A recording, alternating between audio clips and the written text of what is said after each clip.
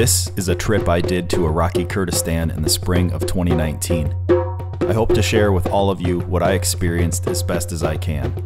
In the end, I hope some of you have the pleasure of seeing this incredible place for yourself someday.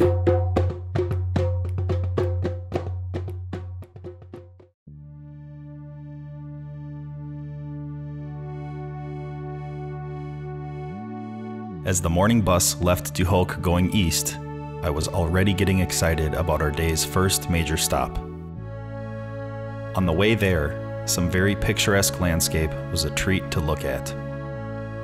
We were in the very north part of Iraq, and looking north towards Turkey presented some Alps-type views that were as beautiful as they come.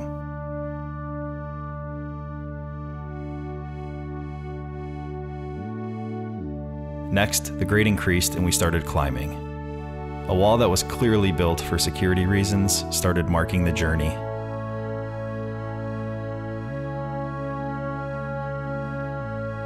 This water park, utilizing the natural stream's flow, looked like an awesome series of designs and levels. In the summer and on Fridays, it gets really busy.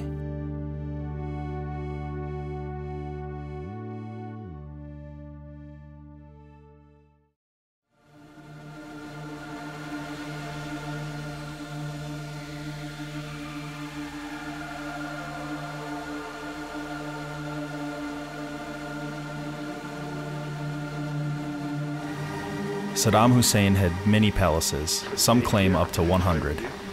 These would also function as tools to exercise his power and influence, using them to host his political colleagues and mistresses. This one was destroyed in a Kurdish uprising in 1991 and never rebuilt, so it had been a relic since that time. See there? You still have some marble there. Oh yeah. During Saddam's reign, he would have 3 meals per day prepared at each one of his palaces. It was not only boastful, but it served as an important security measure, as it helped create the illusion that he might pop in at any moment. It would build his mystique, but also be an important tool to keep an anxious and paranoid environment within his underlings. This specific site sat atop such an incredible viewpoint.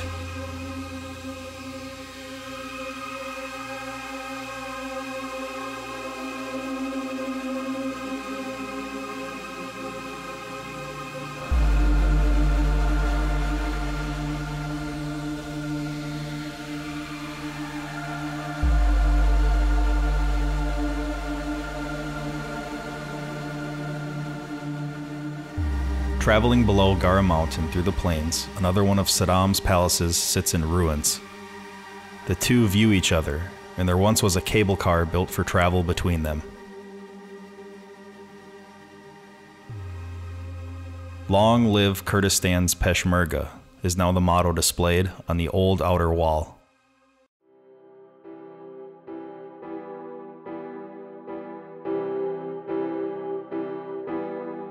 This area is very fertile and produces wheat, corn, tobacco, fruit, nuts, and many other products.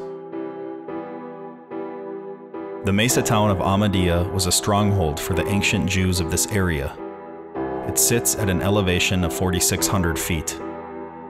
The city is one of the oldest in the world, and we know it was even called Amadi in 2500 BC.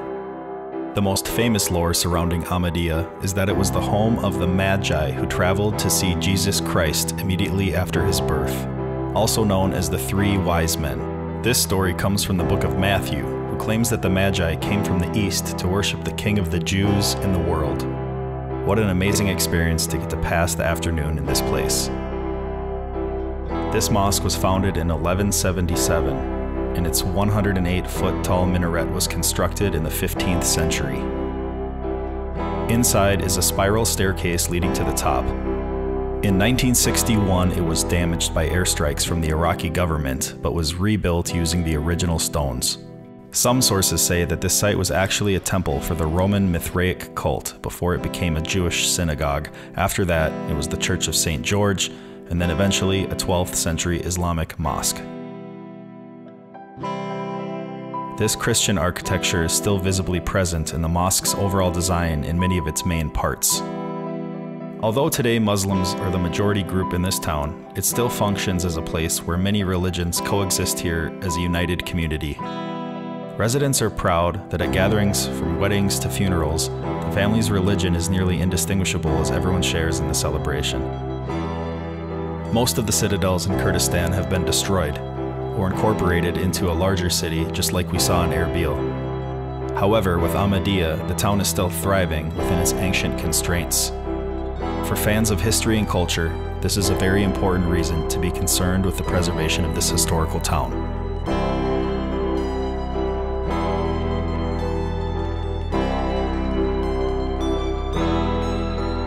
In ancient times, this gate was one of 2 entrances to the city. And even today, it's easy to see how its perched position would make Amadiya extremely difficult to siege. This whole hilly area is a popular summer vacation spot due to its cooler temperature. According to one study, about 90% of the people who come to this area never even bother to venture on top of the mound to Amadiya. There are more hotels in the works nearby, and local Kurdish political leaders are trying to find ways to put the conservation of this historical site ahead of tourism. With the future uncertain, Amadiya is a reason to find hope in humanity and its ability to come together. As we traveled east down the Great Zab River, the valleys got even greener.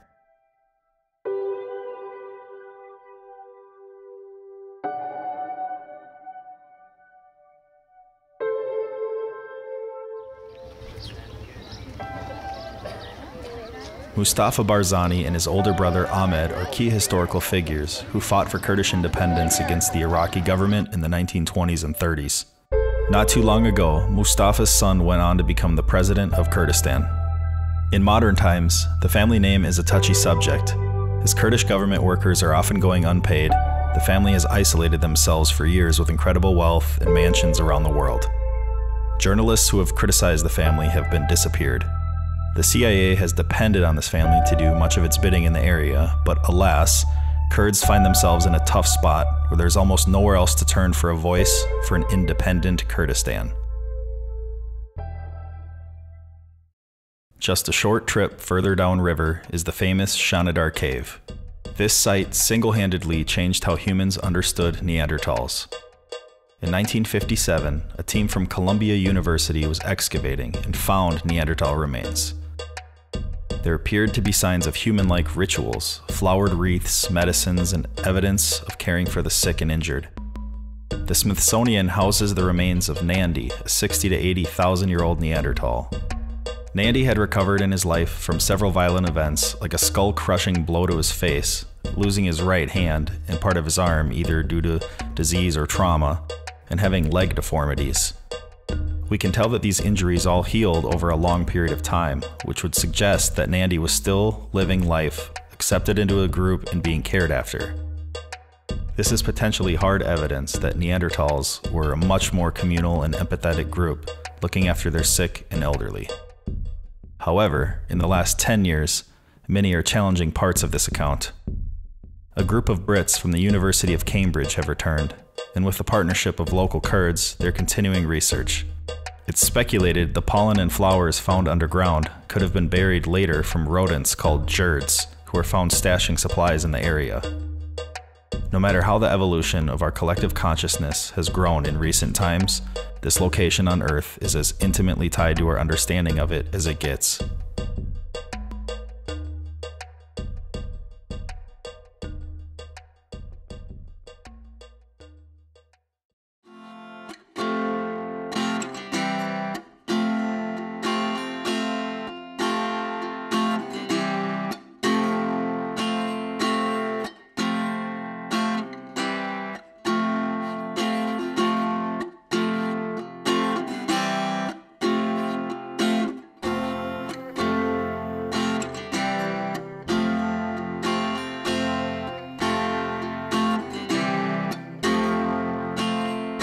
The rest of the daylight was spent heading southeast, through valleys that could have been mistaken for parts of Montana.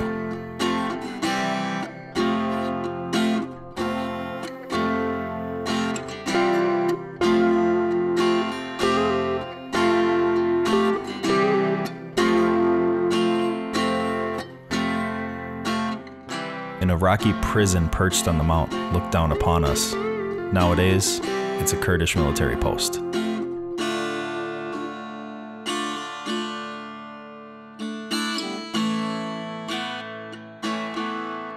As the sun started fading, we navigated through small hill country towns to where we were staying for the night.